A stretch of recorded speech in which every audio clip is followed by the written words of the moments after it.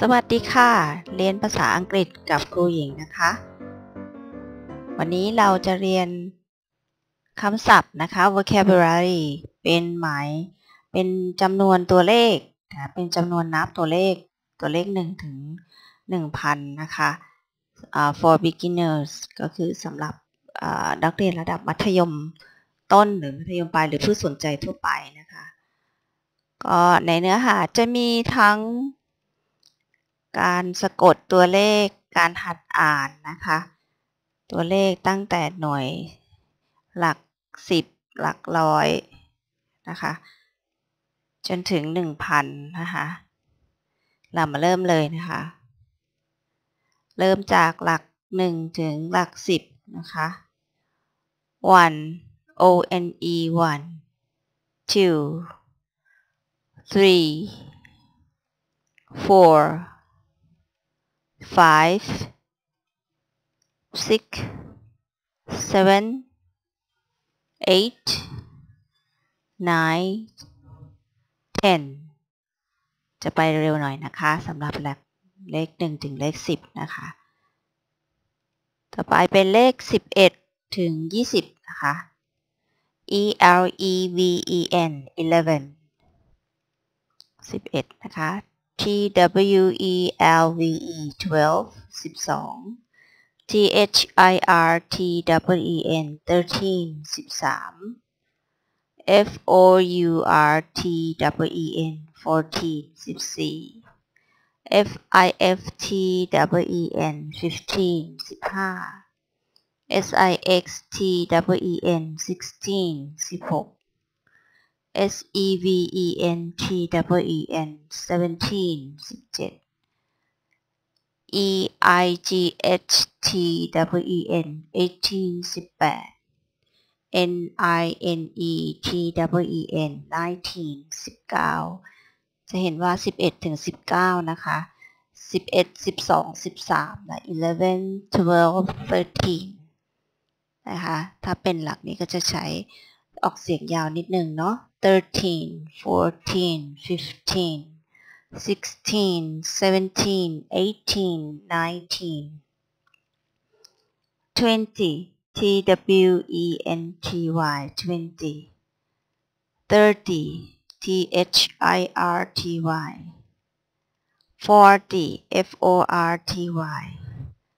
fifty 60 sixty 70 seventy 80 eightty 90 ninety 100 one hundred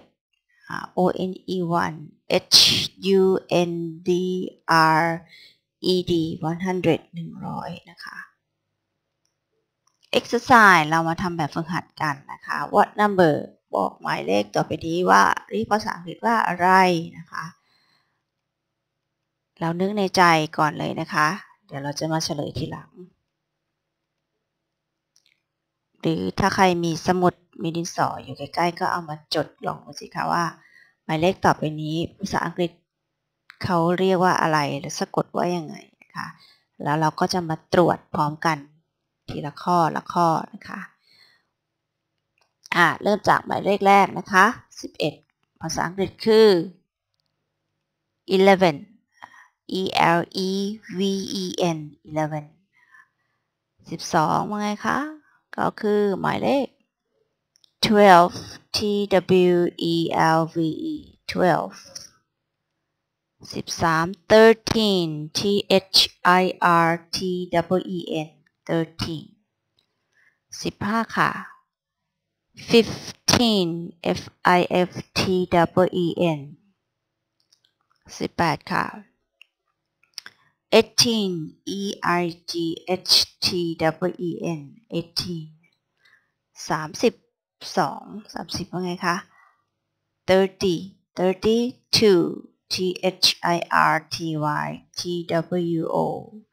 thirty two ไป40ค่ะ forty forty 45ค่ะ 45 F-O-R-T-Y F-I-V-E 50 F-I-F-T-Y 50 55 F-I-F-T-Y F-I-V-E 55 อันนี้คือหลัก10นะคะต่อไปแบบฝึกหัดที่2ค่ะ listen and choose ให้เราฟังแล้วก็เลือกตัวเลขในแต่ละข้อนะคะเริ่มข้อ1มี2หมายเลขให้นะคะเราก็นึกดูว่าหมายเลขที่ขึ้นอยู่ที่หน้าจอเนี่ยภาษาอังกฤษอ่านว่ายังไงนะคะ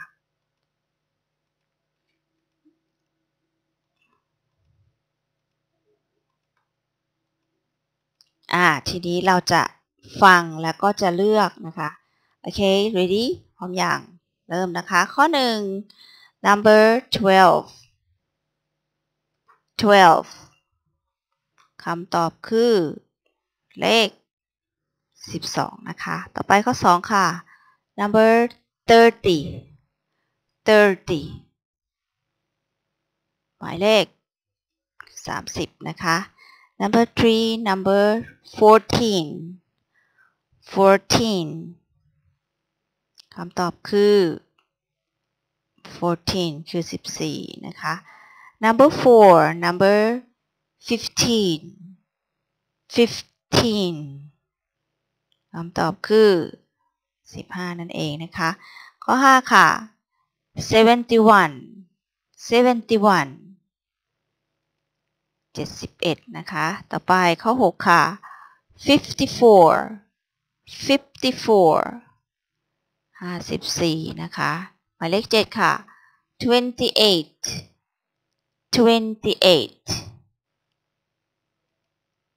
28นั่นเองนะคะข้อ8ค่ะ35 35นั่นเองนะคะ number 9 78 ก็คือหมายเลข78นะคะ number 10 number 95 ถูกกันกี่ข้อคะอันนี้คือเลขหลัก10นะคะหลัก10ต่อไปค่ะเราจะมาเรียนรู้จักการพูดนะคะการพูดส่วนมากถ้าเกี่ยวกับตัวเลขนะคะก็จะมีคำถามที่ถามเกี่ยวกับจำนวนนะคะการถามเกี่ยวกับจำนวนถ้าเป็นจำนวนนามนับได้เขาจะใช้ how many ในการถามนะคะตัวอย่างเช่น how many days are there in a week how many days are there in a week 1 สัปดาห์มีกี่วันนะคะ there are 7 days in a week how many students are there in your class students ก็คือว่ามีนักเรียนกี่คนนะคะ how many students มีนักเรียนกี่คน there are 35 students in my class มี35คนนะคะ how many people are there in your family how many people are there in your family ข้อนี้ถามว่าครอบครัวคุณมีกี่คน there are 5 people in my family มี5คนนะคะถ้ามี7คนเราจะตอบว่าไงคะตอบว่า there are 7 people in my family ค่ะเราต้องฝึกหัดถามคำถามนะคะ how many ตามด้วยจำนวนตามด้วยคำนามนามนับได้นะคะแล้วก็ตอบเป็นจำนวนตัวเลขไปนะคะต่อไปค่ะเป็นการนับจำนวน100ถึง 1,000 นะคะก็จะเป็นจำนวนที่เยอะขึ้นนะสามารถที่จะใช้บอกราคาของได้นะคะโอเคค่ะ100ก็คือ100นะคะ1 O N E H U N D R E D 100คือ100 200 300 400 500 600 700 800 900 1000 one thousand 1000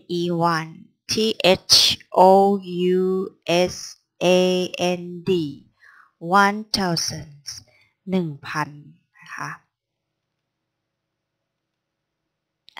ทำแบบฝึกหัดwhat number บอกว่าตัวเลขต่อไปนี้อ่านภาษาอังกฤษว่าอะไรนะคะ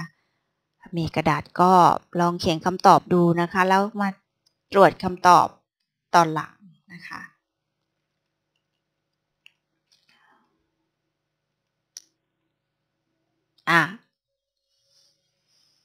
มีทั้งหมด6ข้อด้วยกันนะคะข้อแรกพร้อมยังคะ110 100ว่าไงคะ100 10ว่าไงคะ and 10 200ว่าไงคะ200 and 11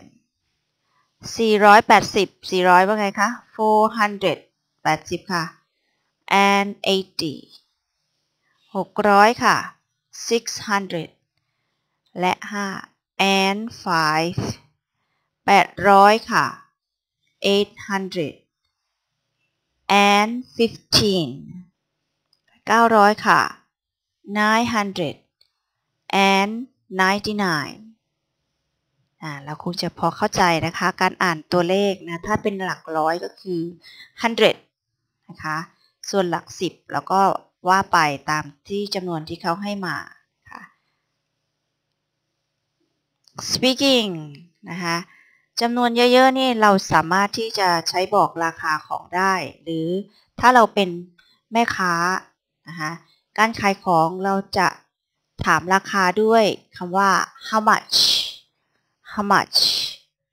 อย่างเช่นเสื้อตัวนี้นะคะ how much is it it's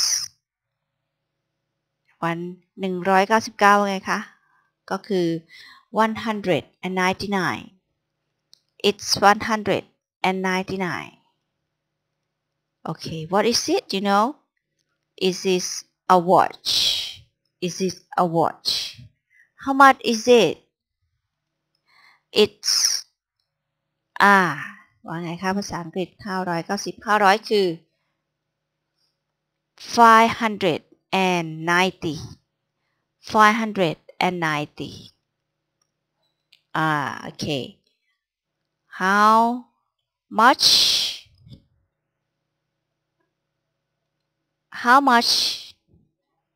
are กล้องมันเกิดอะไรขึ้น how much are they เป็นไรไหม they are 895 บาทนี่ก็เป็นการถามราคานะตัวเลขก็จะเยอะขึ้นนะคะเราต้องบอกได้895 บาทต่อไป read and match อ่านและจับคู่นะคะแล้วดูตัวเลขนะคะแล้วเราก็ลองคิดในใจอ่านในใจนะหรือถ้ามีกระดาษก็เอาขึ้นมาจดเลยมาเขียนนะวัดความรู้เราว่าเราเข้าใจแค่ไหนนะคะจับคู่ดูว่าข้อนี้ตรงกับข้อไหนนะคะเริ่มจากนี่เลยอันนี้อ่านว่าอะไรคะ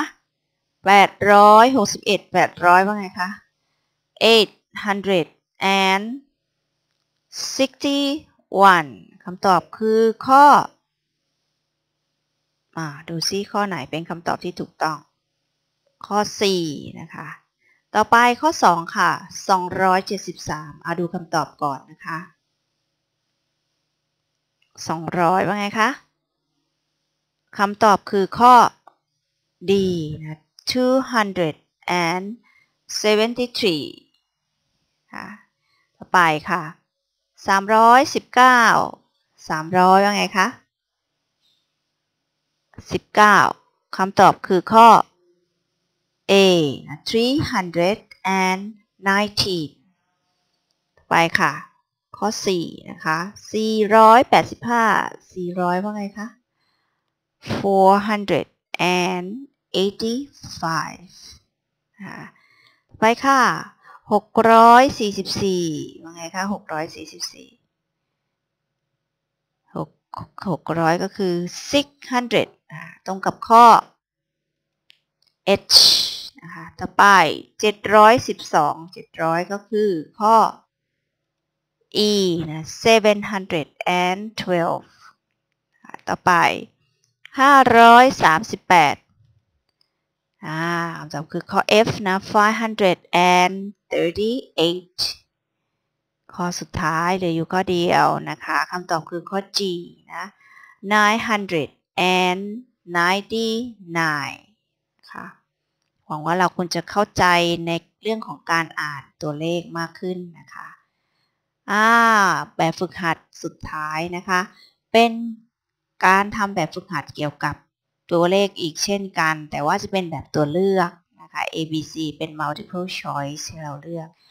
รอบแรกนี่อยากให้เราอ่านและเลือกคำตอบนะที่ตัวเองเข้าใจตามที่ตัวเองเข้าใจแล้วก็เลือกเลยนะคะแล้วเราก็มาเฉลยกันทีหลังนะคะเริ่มเลยค่ะ number 1 how many minutes in an hour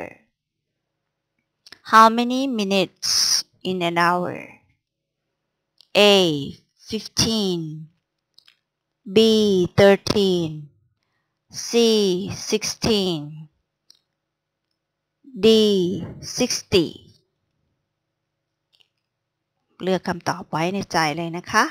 ตามที่เราเข้าใจ number 2 how many bottles in a dozen how many bottles in a dozen A 12 B 11 C 10 D 9 number 3 how many provinces are there in Thailand how many provinces are there in Thailand A 17 B 72 C 77 D 79เลือกคำตอบไปเลยนะคะ How many days in a year A 340 B 365 C 353 D 3036มีแค่4ข้อนะคะเราน่าจะเลือกคำตอบไปแล้วนี้เราจะมาเฉลยเริ่มจากข้อ1นะคะ how many minutes in an hour minutes แปลว่านาทีนะคะใน1ชั่วโมงนะ hour แปลว่าชั่วโมงนะคะ1ชั่วโมงมีกี่นาทีคำตอบคือข้อ D 60ค่ะ number 2 how many bottles in a dozens dozens แปลว่าโหลนะคะถ้าเราไม่รู้จักคำศัพท์คำนี้เราจะตอบข้อนี้ไม่ได้นะคะ1โหลก็ต้องมี12ชิ้นนะคะอันนี้ถามว่า how many bottles แปลว่าขวดนะคะโหลหนึ่งมีกี่ขวดเนาะก็ A 12นะคะไปค่ะข้อ3ค่ะ how many province province แปลว่าจังหวัดข้อนี้ถ้าแปลคำศัพท์คำนี้ไม่ออกก็จะตอบไม่ได้เช่นกันนะคะ how many provinces are there in Thailand คำตอบคือข้อ C 77ไปค่ะ number 4 how many days in a year ปีหนึ่งมีกี่วันนะคะ how many days in a year คำตอบคือข้อ B 365นะคะหวังว่าผู้เรียนคงจะได้รับความรู้ในเรื่องของตัวเลขมากขึ้นนะคะติดตามได้ใน YouTube ครูหญิง NBC นะคะสำหรับคลิปนี้สวัสดีค่ะ